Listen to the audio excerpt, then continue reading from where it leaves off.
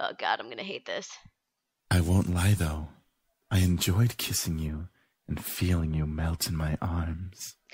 Make it stop!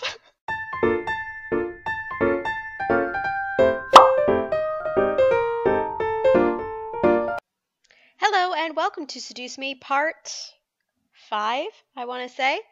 They're about to sit down for some dinner. Let me get your chair for you, lovely lady. Oh my god. Fine. Oh, Eric was very charming. No. And his smile pulled at my heart. No.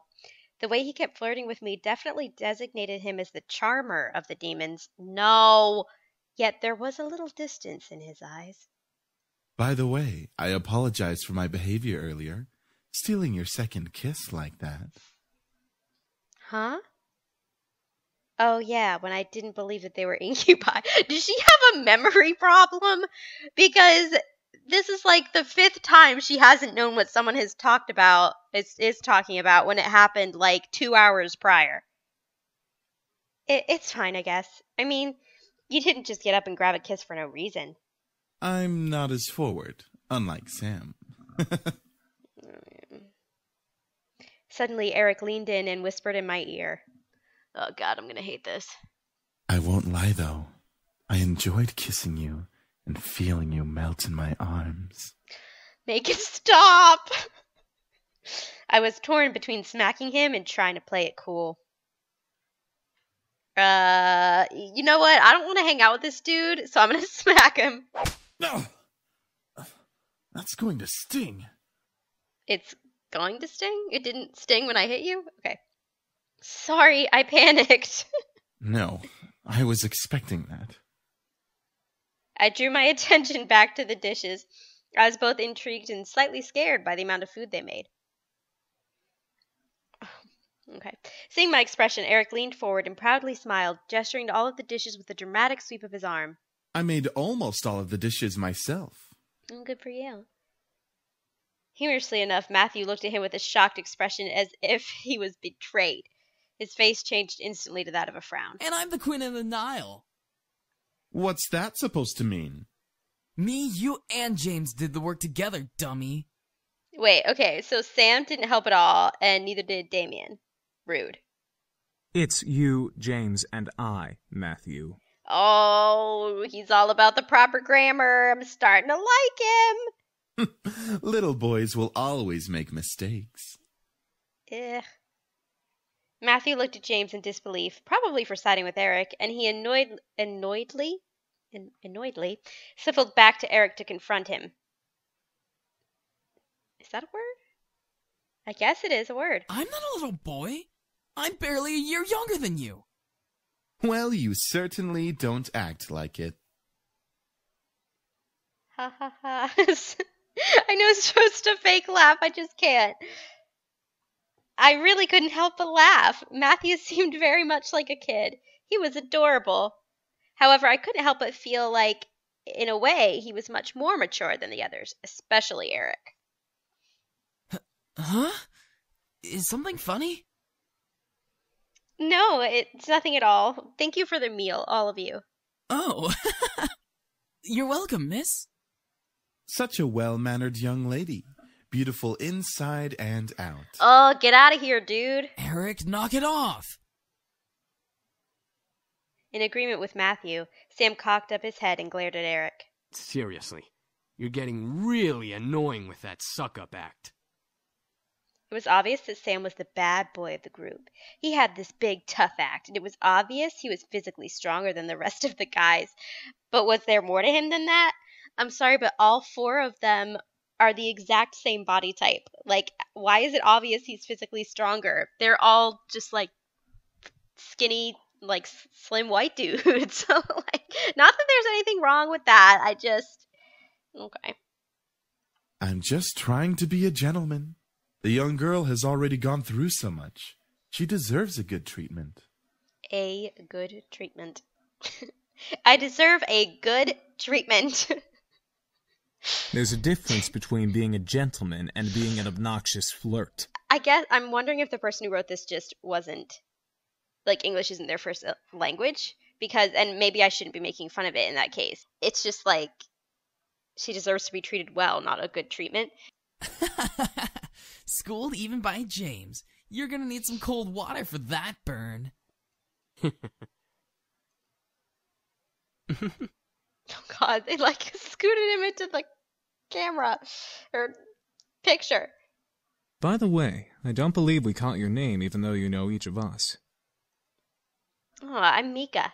It's a pleasure to finally know your name. Yeah, that's a nice name. They were all comfortable around me despite the awkward situation we were in.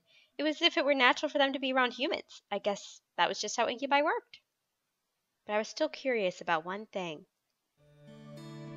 Oh, the music! Excuse me. All at once they looked at me. I didn't know why, but having all of them look at me made me feel kind of important. Like a queen or something. What is it, miss? Oh yes, all 5 guys want you, girl. For your energy. I wanted to thank you for the food, but I still want to know why you all came here. I feel like I don't quite understand. Understand? Yeah, like being told that a bunch of incubi randomly appearing in your house was perfectly understandable. Oh, how do we explain? We were attacked. We came here to heal. What's so difficult to understand? Why are you so mad, bro? Now you're just being rude, Sam. I'm just saying, how is that difficult to understand? No, I mean, what specifically happened?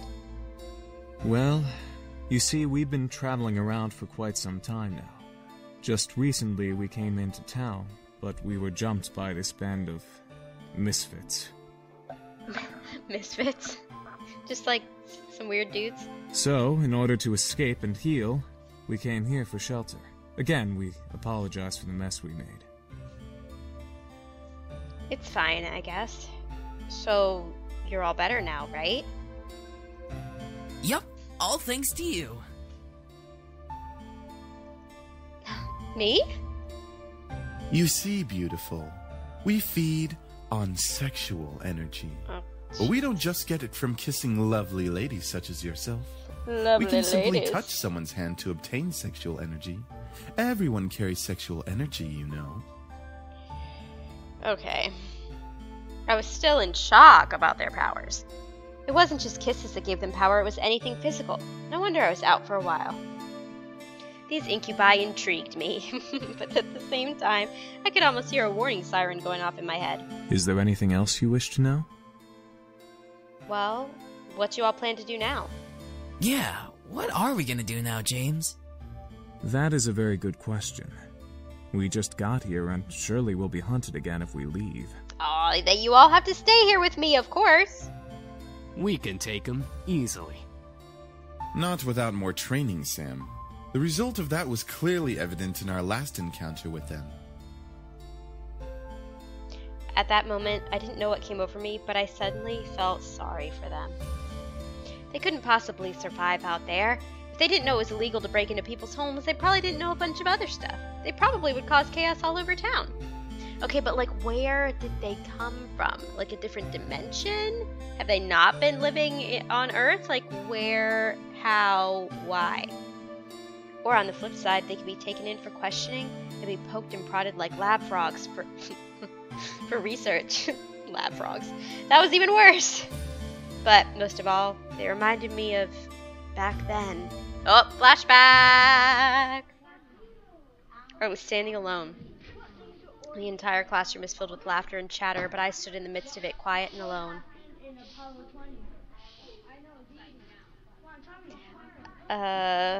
Come on. I'm just skipping this stuff because it's boring, in my personal opinion. Right, so she's also sad that she's alone. There's a difference between being alone and lonely. I just didn't realize it at that moment. And even after that moment, my father, my mother, there was no one to turn to. I was so lonely. That's when I decided to do it, right then. I was going to see my grandfather. I had never seen him before that. I guess they were just... this happens all the time when I'm writing. They forgot to erase the word that they didn't want. What better time to see him? Oh yeah, let's go. Let's go. Let's go. She's walking. Still walking.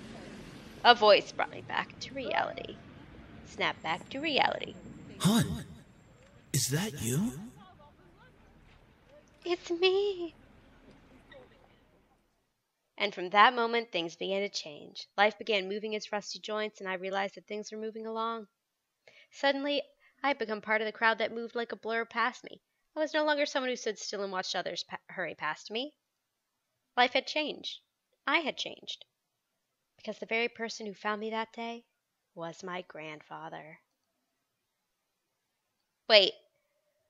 What was that story even about? There's another flashback that doesn't make sense. What was she talking about? She was talking about the guys and how they would be poked and prodded like lab frogs. Not lab rats, lab frogs. If she didn't have them stay here. And what was the connection? Right, so she wants to help them, but she's just, oh, I don't know. She's not sure.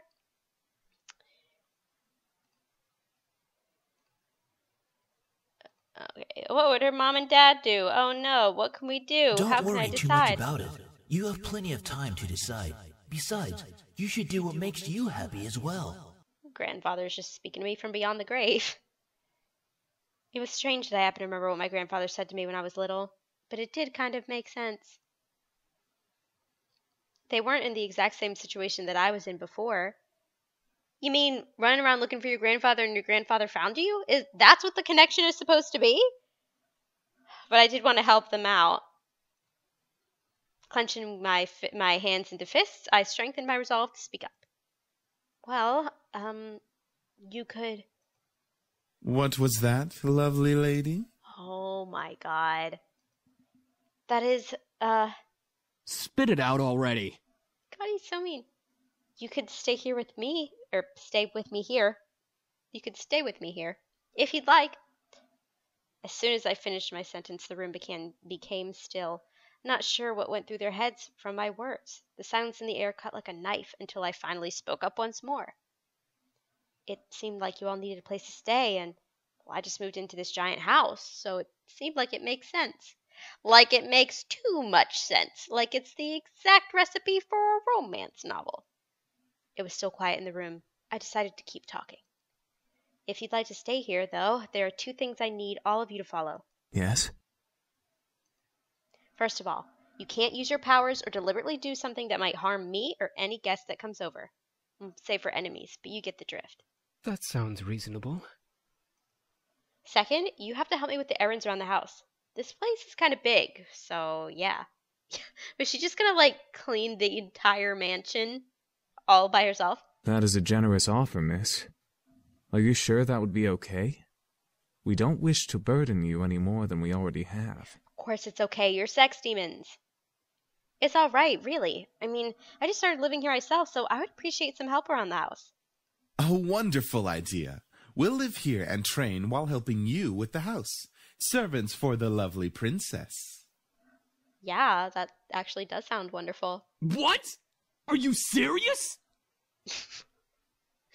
Shh, be quiet, Sam.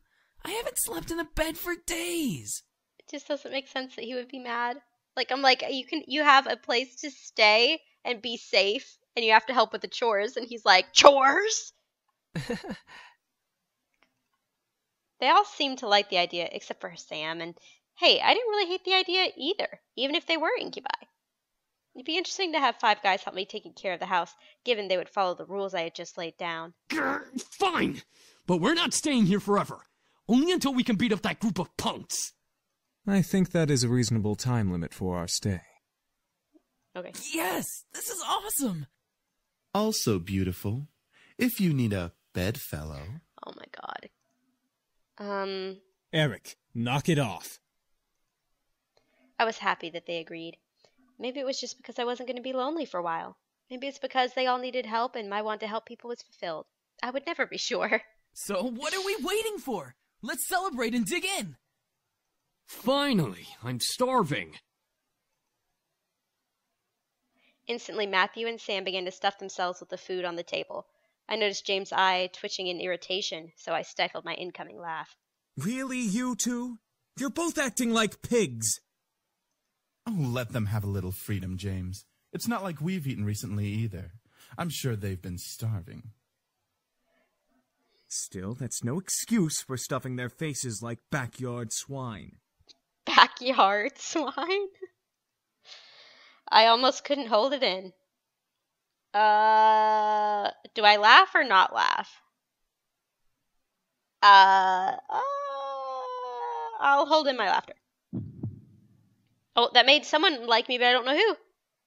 I merely smiled before I took some food for myself. There was one piece of food that intrigued me and was barely touched by the boys. It looked like green pasta with shrimp all over it. Like pesto or... Huh? What's this? That, miss, is a shrimp pesto dish. Pastas are my specialty, so I'm positive you'll enjoy it. Oh, okay. I twirled some around my fork and tried it. I could feel my senses open as my taste buds practically melted in delight at the taste. It was creamy and savory, almost impossible to describe. I mean, it's just pesto, which is delicious, but this is amazing! I'm glad you like it. At least someone here in the room has taste. Matthew and Sam glared at James before they continued to eat. I couldn't help but smile at the brotherly quarrel before eating the rest of the pasta on my plate. James seemed to really hold high standards for his brothers, though it wasn't my place to question why. Eventually, we all ate dinner together. It was strange eating with just guys, but they were enjoyable to be around. They made me feel like part of their family as we ate together. However, our peace was soon disturbed. Ooh! Oh, it's just her phone. Huh? Oh, it's my mom. Excuse me. Hello? Hey, honey, how are you? I'm sorry I didn't get to see you off. Is that the same voice actress as Naomi? I can't really tell. But probably not. Hi, Mom. Everything's fine. I'm actually eating dinner right now. Oh, good, good. So there was food there. Well, your father wanted me to call and talk to you about having a house party tomorrow night to celebrate the new house and all. Wait, okay. First of all, you were just gonna let me starve? Second of all, a house party? My grandpa died yesterday. A house party? Tomorrow night? So soon? Your father insists. You know how he is with events. With events? I know exactly what she meant. He didn't like long, relaxing periods between important events. It was slightly messed up. I was expected to act on the drop of a dime, from moving immediately the day after a funeral to my grandfather's house to now organizing a party. What? I know. Well, since I don't exactly have you two here to help me arrange it, I'm going to need some time to prepare things. Oh, that's fine. I mean, Suzu and Naomi can help. I have work, and you know how your father is. I know. I have to do it myself. He won't help. It's so weird. I'm sure it'll be amazing, honey. I have faith in you. Okay. Thanks, Mom. All right, I gotta go. I love you, sweetie. I love you too, Mom. Great. Now how am I going to do this? Is something wrong? She has to organize a house party for her parents. What? Oh, okay. His voice is strange. She has to organize a house party for her parents. Huh? How did you... Oh, right. Mind reading. But yeah, I gotta do it soon or my parents will be really disappointed. I'll have to stay up and organize everything tonight. Hey, why don't we help you? That's what we're here for, right? Yeah. I don't see why not. I can name a few reasons why we shouldn't. Sam? Back off! We'll take care of everything, miss. Just leave everything to us. Okay, but you guys are demons. Like, do you know anything about parties? That was surprising. I didn't think the boys would offer help right off the bat. I couldn't help but smile. I was actually rather thankful now that I let them stay. I didn't have to do everything alone. As I kept thinking about it, I couldn't help but yawn. Yeah, it's roommates. They're cool. Feeling a little tired over there, princess? Just don't do it. Yeah, it's been a long day. At least tomorrow's the weekend so I can sleep in. Then it hit me. Wait, where are you all going to sleep? We found some guest rooms on the opposite end of the house from the master bedroom. I'm sure those will do just fine. Thought it was going to be like, there's nowhere in this entire mansion. We all have to sleep with you. Oh, got it. All right, then. I'm heading to my room to study and sleep. I guess I'll see y'all tomorrow? Have a good night.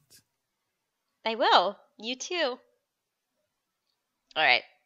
I'm going to end it here. She's going to bed. And apparently there's going to be a party in hopefully next part's episode, but sometimes this moves kind of slow. So we'll see. So thank you for watching, and I will see you next time. Bye.